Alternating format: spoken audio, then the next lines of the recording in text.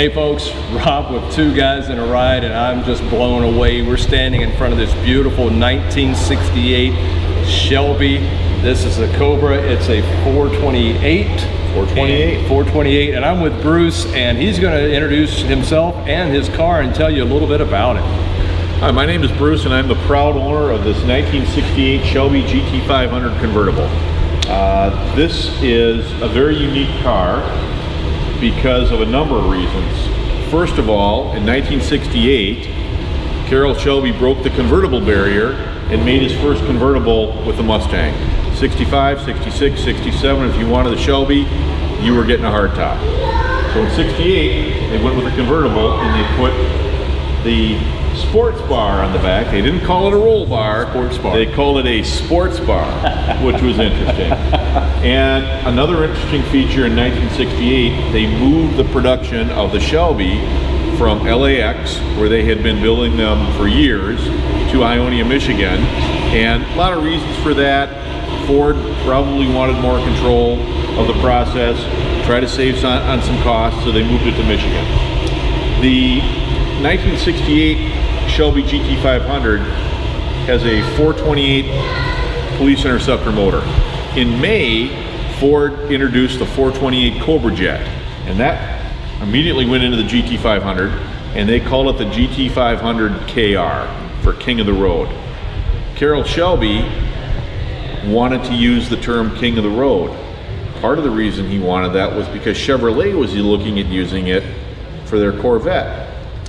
And Carroll's lawyer said, well, Carroll, I can get that paperwork taken care of for you tomorrow. He said, well, I'll have a new lawyer by tomorrow. Carroll Shelby got King of the Road that day.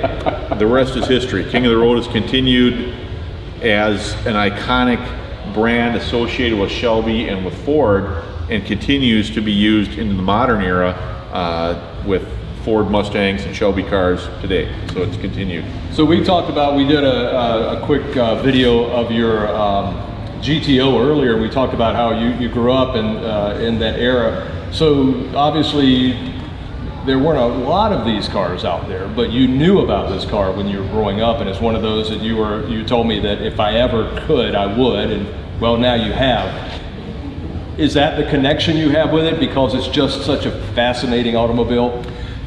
My connection to it is, I grew up in the 80s and loved cars. Unfortunately at the time, Detroit wasn't making a lot of hot cars. Muscle cars were gone. The pollution controls, gas mileage, all huge issues, and Detroit hadn't really kept up on that. So to meet the new mandates, they really had to throttle back on the horsepower. Obviously all of that's changed now. Detroit's caught up and the cars are faster than ever. But through the 80s, that wasn't the case. And I remember Hot Rod magazine doing a story on this car, and I loved it. And I thought, this is the car I want to get, because there's not going to be a new car that's going to be as fast or as styled as this one. Okay. And they were already starting to be collectible, and it wasn't really something in my budget at the time. And when it became in my budget, I got it. Showed up in your garage. Showed up in the garage. How many years did you, when you actually were able to afford it, how long did it take you to actually chase one before you actually found the one you wanted? It actually didn't take me too long. Okay. So you had already kind of figured out where to go to get one when you could afford it. I knew what I wanted. Okay. And I knew the auction I wanted to go to get it. Okay. And there were a handful of these, and this caught my attention. It's all original. No rust on it. It's in phenomenal shape. I have done very little to it. Other than a few little things that weren't quite sorted correctly. Okay. They now are all sorted correctly, or very close to it. All right. A couple little things I'm still working on. Okay. But well, that's good. You always want to keep working on it. There's always something. Right? Every car in the garage has something that needs to be done to it. You ask any one of the collectors out here. And if it doesn't, then take it for a drive. By the time you get back, you're going to need to do something. So this was an easy one for me because it checked all the boxes of what I wanted. And Did you have a particular color in mind? We were talking earlier, you said this is Wimbledon white, and the family of colors was available in this car. They didn't have just certain ones that you could get. You could get Meadowlark yellow, you could get Acapulco blue.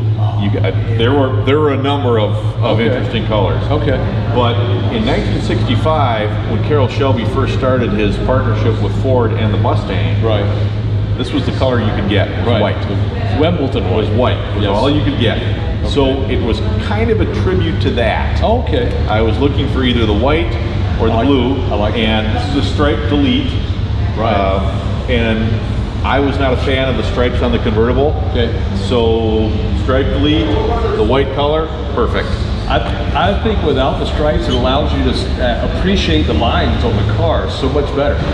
I love it. And then the interior is just gorgeous. And Nathan, I know you got pictures of that. We'll show you that as well. But it's an absolutely beautiful car. Bruce, again, thank you so much for sharing your car and sharing your story with us. My pleasure.